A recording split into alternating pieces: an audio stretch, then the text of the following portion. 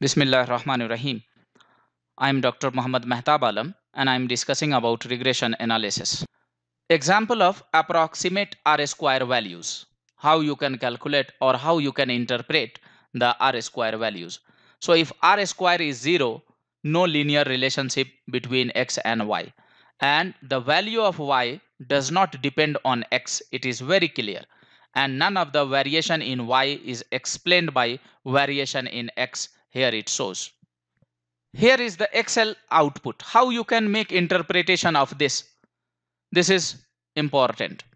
So see here, if you want to calculate R square, you can calculate R square. R square from where it came 0.580 this value. So you can calculate it by SSR divided by SST. So what is SSR and what is SST? SSR is this value. SSR, and this is total sum of a square total and sum of a square regression.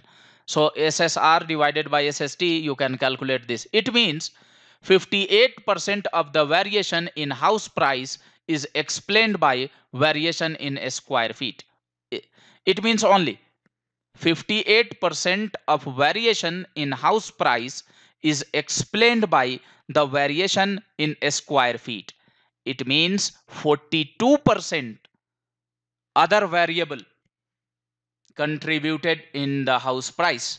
So this is very important. The standard deviation of the variation of observation around the regression line is estimated by SE is equal to under root SSE divided by n minus k minus 1, where SSE is equal to sum of square error, n is equal to sample size, and k is equal to number of independent variable in the model.